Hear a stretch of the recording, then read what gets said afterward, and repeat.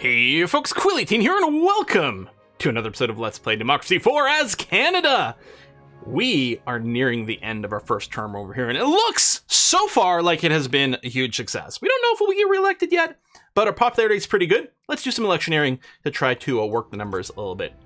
We got our fundraising over here. Brussels Sprout Party seems to be doing okay. Looks like most of our members have given them money. It'd be nice to get a few more members. The Equality Party definitely, well, actually, both the parties seem to be outdoing us in membership and funding. So fingers crossed over there. Active boost to voter turnout, looking pretty nice. Looks like our voters are pretty into us. Let's see if we can boost our perceptions. Compassion's to the max. Let's see if we can make ourselves more trustworthy somehow. What are our highest percentages? Oh, we got an 80 over here. Pure and televised genealogy program. Let's try it. Excellent. Good. Now let's do some strong leadership boost. 65%. All right, we got a couple of 65%, so that's the best we can do. Let's try judo with special forces. Ooh, it worked. All right, would have sucked if it backfired. I don't know if I'll push my luck any more than that. It did use a lot of our political power, political capital to do that as well. Perhaps I'll just advance for now, and we'll figure out what kind of changes we might make in life. Oh, I got an achievement unlocked. Spotlight Junkie. Hang on. I got to tab out the Steam and see what that means. Undebatably, you need to actually make some time this week to govern the country. I know it sounds like an awful bore and distraction from the constant appearance of the media, but I'm afraid it's part of the job. We only did 2 appearances, didn't we? I don't know. Respiratory disease has been eliminated. Congratulations, everyone. We've eliminated COVID, or maybe pollution-related asthma, or something like that. That's big news. That was actually hurting us a lot with the parents who weren't happy about things. One of my cabinet's members is displeased. Unpopular core, liberals and wealthy people. Result in danger the minister wanting to spend more time with their family in the near future. Yeah, resignations do hurt. Suggests that we run health tax credits. Well, I don't know if we're going to do that. Illegal immigration amnesty. Everyone knows that everyone knows we have illegal immigrants in our country. A proposal has been put that we should offer existing immigrants an amnesty and welcome them as proper citizens who can work and pay taxes like everyone else. That sounds like a great idea. We could actually use a bit of a boost to a few things. I think it's going to be good. The Patriots don't like it. We have more ethnic minorities all of a sudden and more illegal immigration. Liberalism is increased and liberals are increased, or liberal happiness is increased. Hey, there you go. Achievement progress. That's our first achievement of the run. Public services. Yeah, he's pretty cranky, 0.5, because the liberals, I mean, the liberals don't hate us. They're not, like, huge, necessarily fans, but overall, they're kind of okay. The wealthy are pretty displeased, so it makes sense that Ryan Baker here is pretty cranky. Maybe we'll ignore him until the election, and then we can do a cabinet shuffle afterwards, perhaps. Because I don't think we want to run tax credits.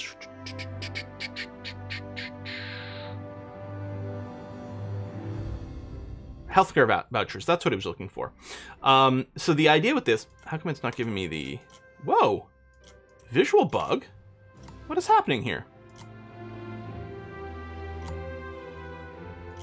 There we go. All right, good. That was really weird.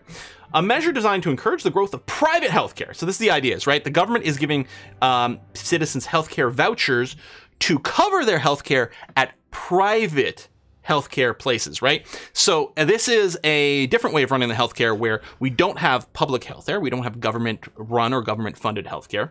It's worth noting in Canada, at least in Ontario, healthcare is handled province by province, so there can be a little bit of variation. I think this is similar in most, if not all, provinces. But speaking from Ontario, what I can tell you is there are no government, like, health care thing like hospitals or doctors' offices or things like that. As far as I know, in Ontario, all healthcare is handled by private companies, but it is a single-payer system where they solely bill the government for things, and the government can set all sorts of guidelines and, you know, for health standards and you know, pricing guidelines and things like that. So it is this mix of a public and private kind of system. With healthcare vouchers, the difference would be that it is basically a fully private system, but with the government giving individuals these vouchers that then they can use to pay for the private healthcare system. So capitalists, and it doesn't boost wealthy, which is interesting because I believe it was suggesting that we use this. Maybe I must be getting wrong. It must not have been healthcare vouchers that it was suggesting. Can I get back to the news article somehow? There is a way. Health tax credits. Oh, yeah, over here.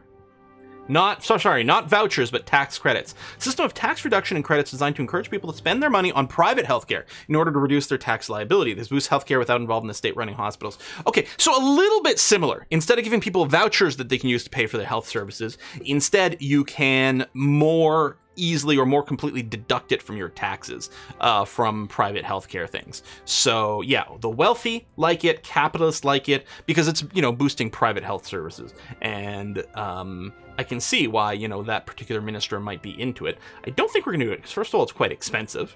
And yeah, it boosts private healthcare at a cost to public healthcare. And that's not what we're looking for.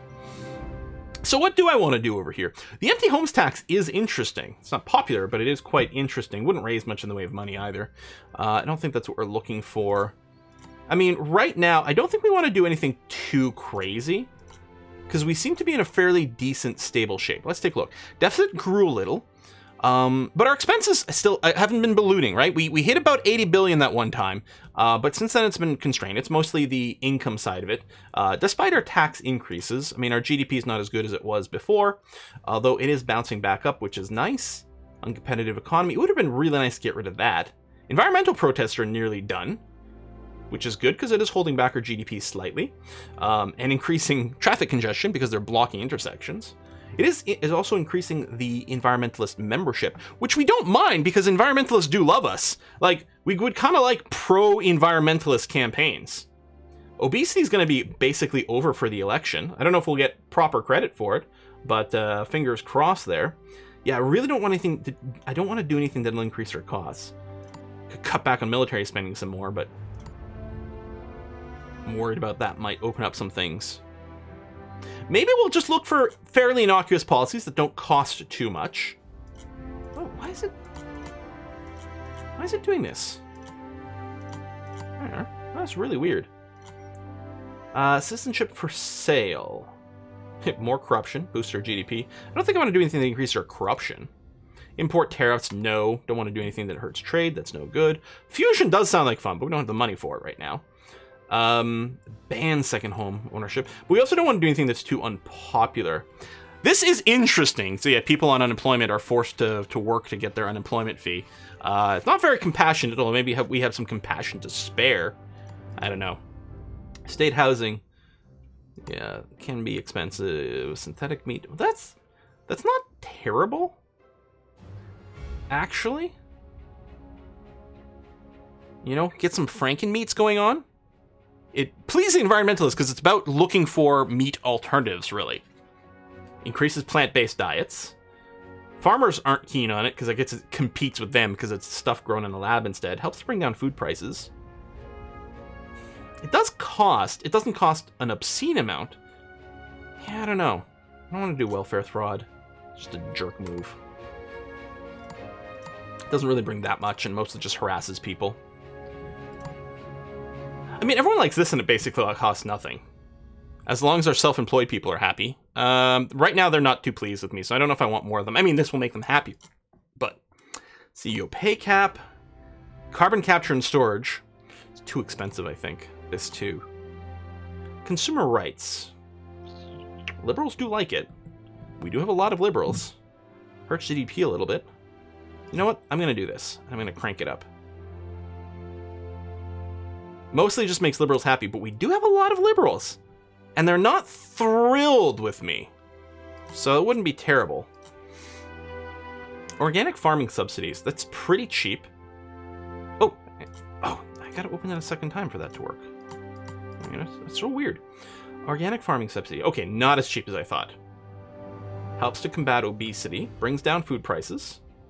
Farmers' health go up. You know, honestly, I don't hate this. Let's do it as our final environmentalist hippy-dippy act. Oh, that was exactly our political capital. So I guess we're done.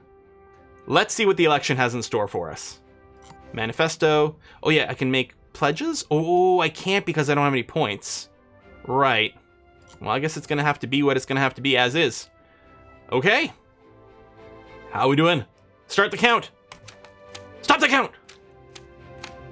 Oh, looks like we're going to win in a landslide. And it makes sense. People are really happy with us. We didn't spend the most. So the Dominion Party, they had 100% of their turnout for the people who are in favor of this, but there just aren't that many of them. We actually had 85% turnout, which is pretty sick. Only 14% of the country did not vote. Now, I don't know what the election turnout is typically in Canada, but I would not suspect it's this high. I mean, I don't know if voter apathy is quite as bad as some other places, but we don't have compulsory voting or anything like that, so, you know, it's not... I would be very surprised if it was this high of a turnout. All right. Ask a favor. Leave a Steam review. Well, let me get back to you after this. Post-election shuffle. Well, I think we are definitely going to shuffle Ryan Baker over here. The others are really happy with us. But yeah, we can do a reshuffle without spending political capital right now. Well, you know what? Olivia White over here is not super thrilled. He's only 1.4. The others are in really good shape. So let's see what we can do. Let's start with public services. And yeah, we want someone who's fairly loyal. So the capitalists are going to hate us. The parents like us.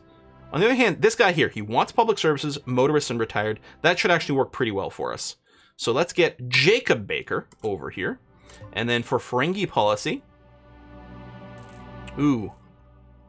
First person who actually wants the job is way down here, and she's not too keen on us. Capitalists and parents, conservative and parents, conservatives, motorists, and capitalists. Well, I guess we'll grab Teresa Lewis over here, although I'm not sure how loyal she'll stay. But gender-neutral restrooms. Require, make no change. Honestly, like, a gender-neutral restroom is just the restroom at your house. It's like, it's fine. I mean, require seems maybe a little like getting involved in the minutia of day-to-day operations that might not really be within the scope of the federal government. Like, it might seem a little overreachy. And it's like, it doesn't seem like a poor thing. Obesity's gone away! Hooray! Cynical voters. So, changes to the policy of organic farming subsidies so close to the election made some of your voters cynical about your party. Well, damn it! Damn it! Damn it!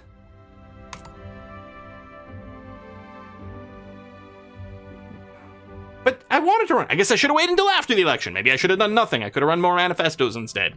Ah, stupid voters. Hate you so much. Deficit is $3 billion. I mean, that's probably the next thing I would really want to tackle a little bit more. Which is hard, though, because there's not a lot of spending I want to cut back on, is the issue. Although, okay, if computer crime isn't as being as much of an issue, we could pull back... Well, wiretapping's not very expensive. I was actually thinking of our intelligence services. We could pull back on this a wee bit, you know, and save a few bucks. Maybe spend like 5 political capital, bring it down from here. It's only saving 100 million, which, you know, it's only $100 million, you guys.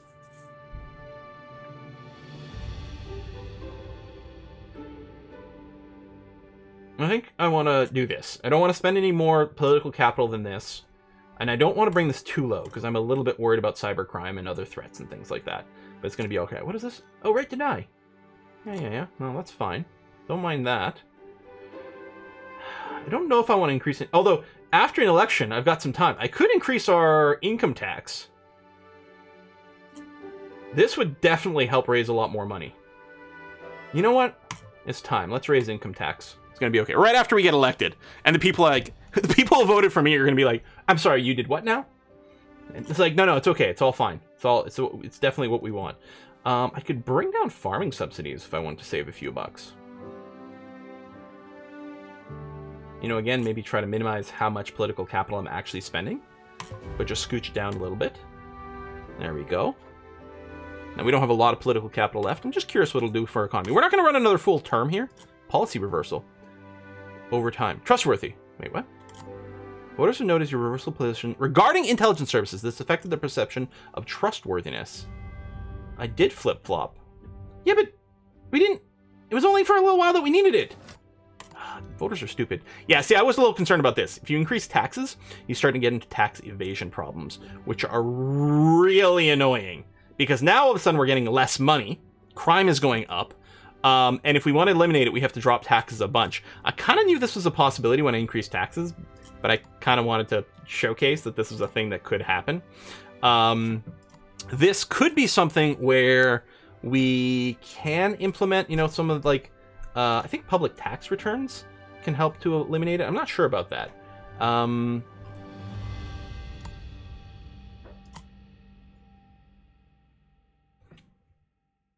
I don't remember if we can, like, throw more funding in to the CRA.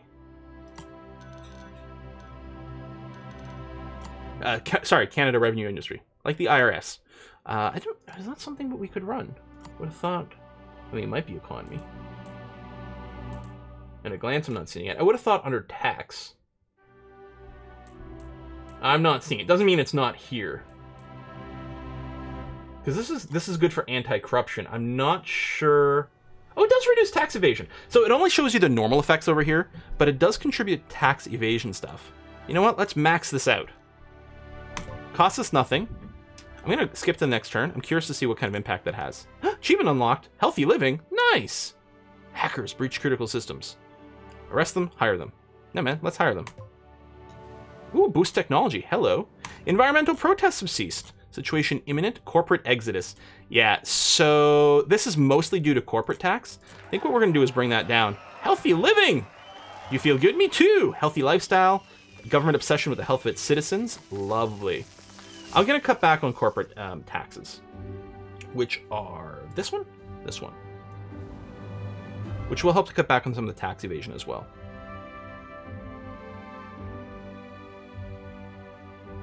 I'll bring it down to here.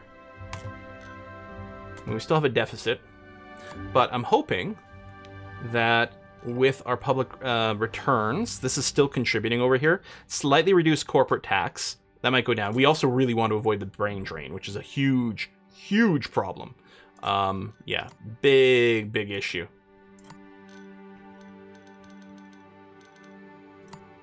What do I want to see here? Oh, egalitarian society. We have an egalitarian society. Look at that! Crime goes down. Everyone is happy. We are so awesome. Yeah, this is mostly contributed by the corporation tax, which you would bring down. High stability and high productivity will probably help to combat corporate exodus. I mean, it's not quite there yet.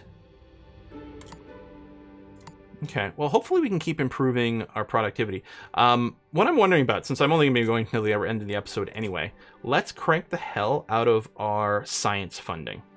So that was stem cell. Science funding. I'm going to crank the hell out of this. Budget be damned. So high technology, high energy efficiency, boosted GDP, lots more state employees, or more state employees and happier state employees, and reduced unemployment. Let's do this. What else are we going to do? Let's crank up our secular thing. We're going to really, like, come out of the gate swinging with a crazy new agenda. And people are going to be like, wait, what is going on here? Bum, bum, bum, bum, bum, bum. Ban tobacco. Well, I mean, we at least, I don't think we have to go more authoritarian on there because we've dealt with those. Be great to get rid of this uncompetitive economy. Got a couple of cranky people. Border controls, diplomatic services. No, that's really important.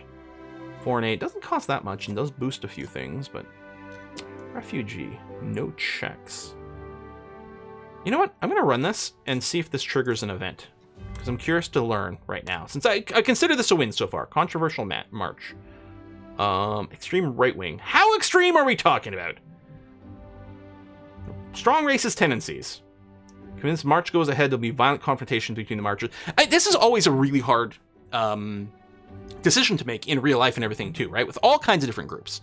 You know, where is the line between free speech and something that is, like, objectively dangerous, right? Where is the line? And everyone sort of agrees there is a line somewhere, but where is it?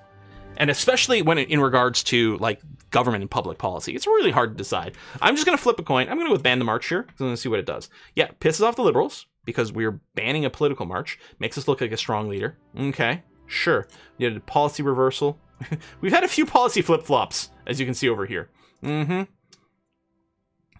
situation, multinational tax evasion. Wow. Wow. I have a lot of issues with that. Well, again, the corporate tax did get dropped a little bit. We can even cancel our corporation tax completely. That will definitely raise the deficit, because this is one of our ways of raising money.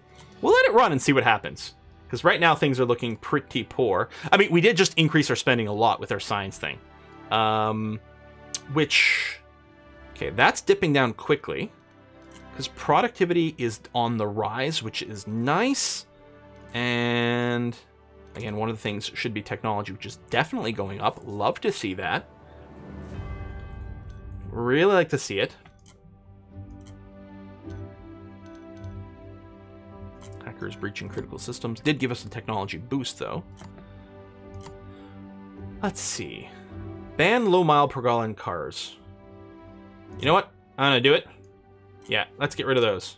Doesn't cost us anything. We're just gonna go cray-cray with policies as long as they are cheap. Here, carpooling campaign.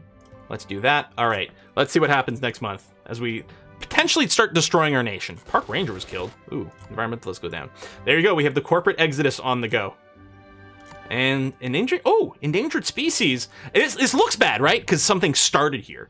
But no, they're highly publicized population of endangered species native to our country, attracts naturalists and tourists, and it's mostly because I think we have a half-decent environment and game hunting restrictions, so these species can exist. Like, if it sounds, wait, we have endangered species, but no, we have endangered species as opposed to extinct species, is basically where we're at. Quite good for tourism, and the stop trigger is quite low, so we don't really have to worry about fluctuations bringing this down and losing it. So we're going to get a little bit more money, a little bit more income. GDP is dropping like freaking mad, though. I wonder why. Tell you what, let's do something absolutely insane. Let's just cancel corporation tax and see what happens.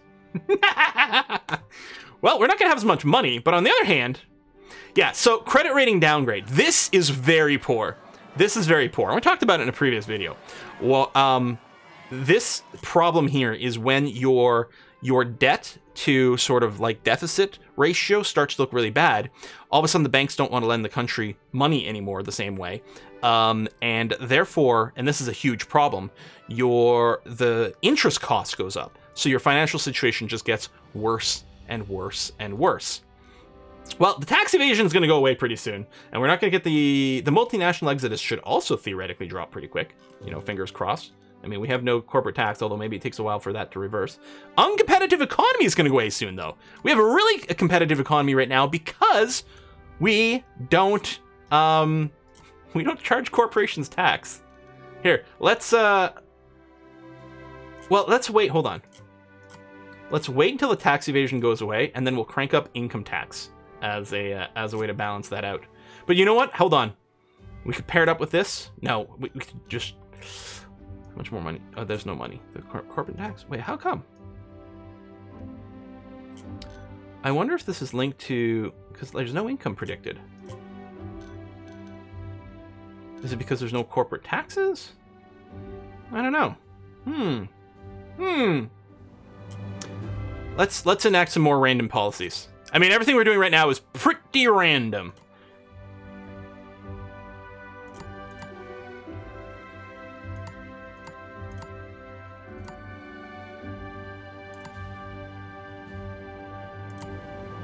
Green electronics. There we go. That's not very expensive. Done. Okay, I'm just going to hit play. We'll see what happens next time. Public land question. We will... Well, it's forcing landowners to make the land accessible to ramblers. Yeah, we'll support that law. Tell you what, we'll do that. And situation imminent. Multinational tax evasion. There we go. Dip down a little. That's good. We still have corporate exodus, but that's going down. Excellent. We still have tax evasion, but that's going down. You see, like, how long we have to wait for this to go away? Oh, uncompetitive economy almost disappeared, but not quite. Dang it. Should we just, like, trash work safety laws? Who needs work safety laws? Let's get rid of that. Excellent. What else can we do to get rid of our uncompetitive economy? Here, we'll, oh, I can't actually change that directly. We can eliminate maternity leave. We could do something to tweak alcohol consumption. Let's, here, we'll tax alcohol more.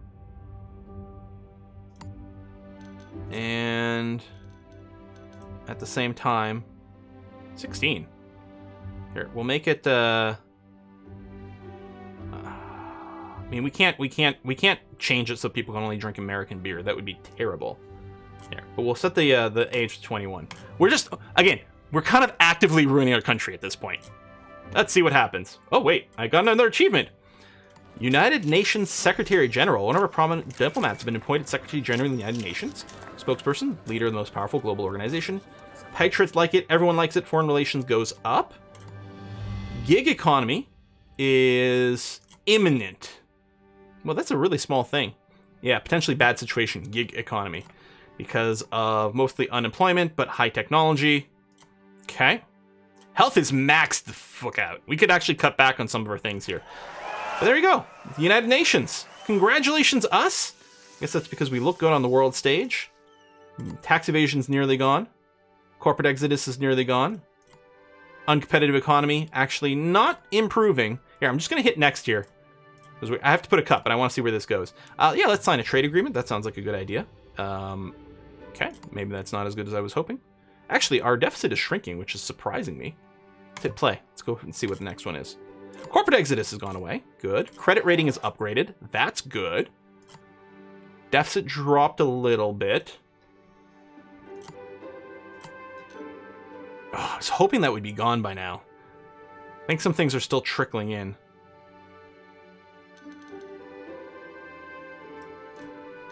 Here, I'll pull back on the income tax slightly, just to make sure that goes away. Oh, policy reversal.